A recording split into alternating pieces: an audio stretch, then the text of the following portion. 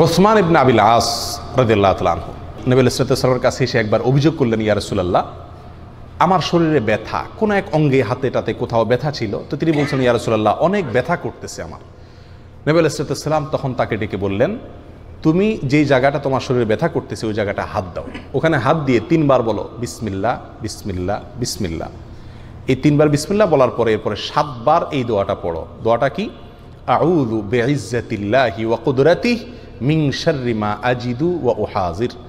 আউযু বিইজ্জাতিল্লাহি ওয়া কুদরাতিহি মিন শাররি মা আজিদু ওয়া উহাজির। এই দোয়াটা 7 বার পড়ো, ইনশাআল্লাহ তোমার ব্যথা দূর হয়ে যাবে।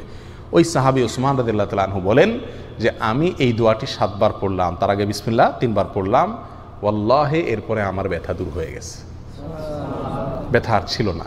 আমাদের শরীরে বিভিন্ন অঙ্গে, মাথায়, হাতে, পায়ে, পেটে, অনেক সময় অনেক অঙ্গে কি হয়? ব্যথা হয়, এবং ব্যথায় আমরা অনেক সময় কষ্ট করি।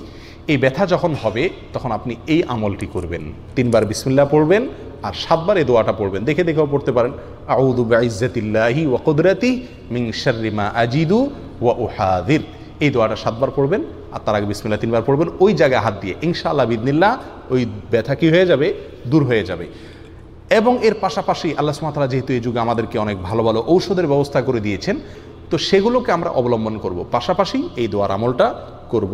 ঔষধ এবং চিকিৎসা বাদ দিয়ে আপনাকে এই দোয়া আমি পড়তে বলছি না, যেহেতু ওই ব্যবস্থা আল্লাহ সুবহানাহু ওয়া তাআলা রেখেছেন সহজ ব্যবস্থা, ওইটাও গ্রহণ করব, পাশাপাশি এই দোয়ার আমলও করতে থাকবো। ইনশাআল্লাহ বিইذনিল্লাহ ব্যথা কি হয়ে যাবে? দূর হয়ে যাবে। আমরা সাধারণত ব্যথা হলে বা অসুবিধা হলে হুজুরের কাছে যাই তাবিজ দেওয়ার জন্য। হুজুর তাবিজ লিখে দিয়ে আমরা ঝুলাই দিই, নিজেরা আমল করে যে সুস্থ হব বা আমল করে নিজে চিকিৎসা নিব এই মানসিকতা আমাদের ভিতরে নাই। অতএব আল্লাহ তাআলা আমাদেরকে এই ব্যথা হলে নবী সাল্লাল্লাহু আলাইহি ওয়াসাল্লামের শিখানো এই আমলটাকে আমাদেরকে করার তৌফিক দান করুন।